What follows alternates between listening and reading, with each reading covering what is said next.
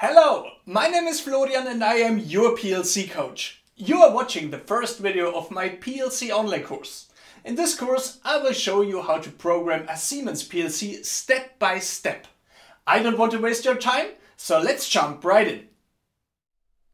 Every journey begins with a single step.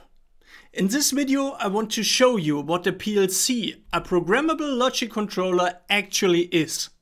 So what is a PLC? The answer to this question is very simple. This is a PLC. What you see here is a Siemens Simatic S7 1200 controller, a PLC used for small to medium-sized machines.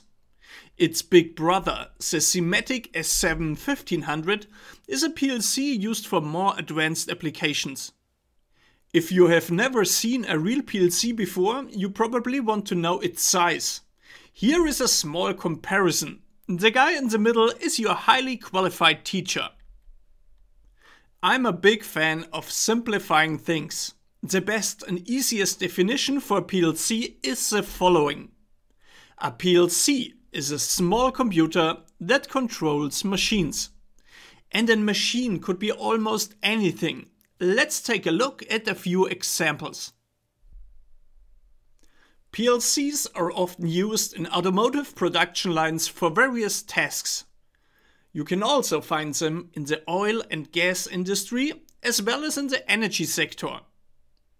PLCs control machines that produce food and beverages. The production and packaging of medicines is also managed by PLCs.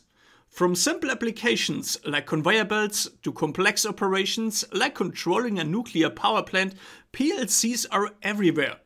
They are also used in buildings and in the field of transportation.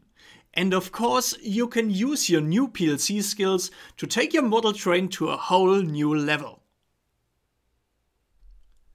Now that you know what a PLC is and its various applications, let's connect theory to practice. In this demonstration you will see two PLCs side by side. On the left we have a Siemens controller and on the right a PLC from Vago. They may look different, but they serve the same purpose, controlling machines. Unfortunately, I don't have access to real industrial machines at home, but we will use these impressive training models instead. Here you see a small conveyor belt paired with a punching station. In my courses, I work a lot with training models and practical simulations. This makes learning enjoyable and ensures success.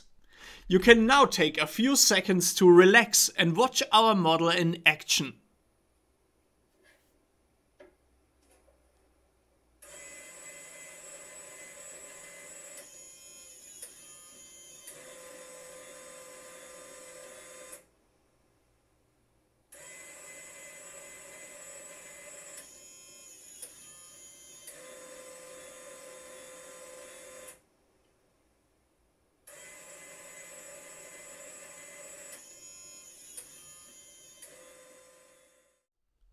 You have now seen our small machine in action. The next question is, how is a PLC doing that? How does a PLC actually work? Let's take a deeper look. The job of a PLC is to control a machine. For this purpose, the PLC needs sensors. Sensors are the eyes and ears of a PLC. In our model, you will find 4 different sensors.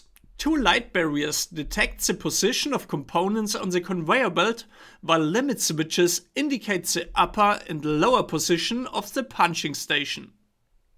The sensors are connected to the PLC's so-called inputs. These connections are made through wires, allowing the sensors to send data to the PLC. In our model, we exclusively use digital sensors, which can only represent 2 signal states. These sensors transmit either 0 volt or 24 volt DC to the PLC, which we refer to as a binary 0 or 1 signal. You can check the current status of the sensors using the input LEDs located on the upper side of the PLC. We have now learned that sensors send data to the PLC. And what do you think the PLC does with this information? In fact, the PLC does nothing with this data on its own. Our PLC is actually quite dumb. We, the PLC programmers, give the controller its intelligence by creating a PLC program. Siemens provides the programming software TIA Portal for this purpose. In the TIA Portal, we create a project, write the program and then download it to the device. After that, the PLC knows how to process the information from the sensors. Our goal is to control the so-called actuators of the model. Actuators are the muscles of the PLC. This includes the conveyor belt motor as well as the motor of the punching station. The actuators are wired to the outputs of the PLC. You can recognize the status of the outputs by the output LEDs on the lower side of the PLC. When an output is activated, the corresponding LED lights up.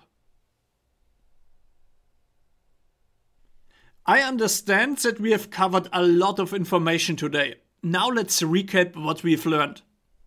The job of a PLC is to control machines.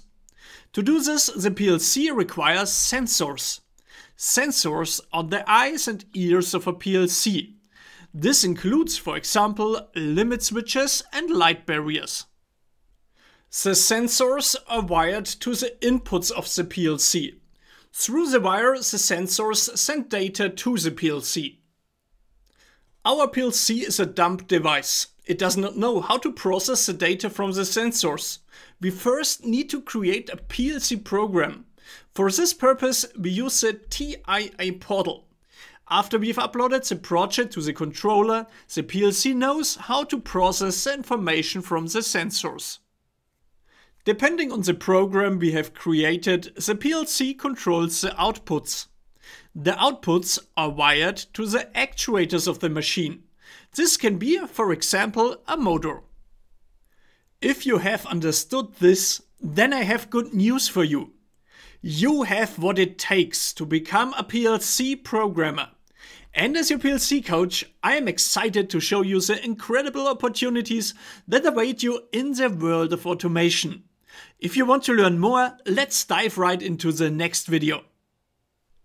Thank you so much for watching. If you're excited to dive deeper into PLC programming, visit my website at plccoach.com. See you in the next video.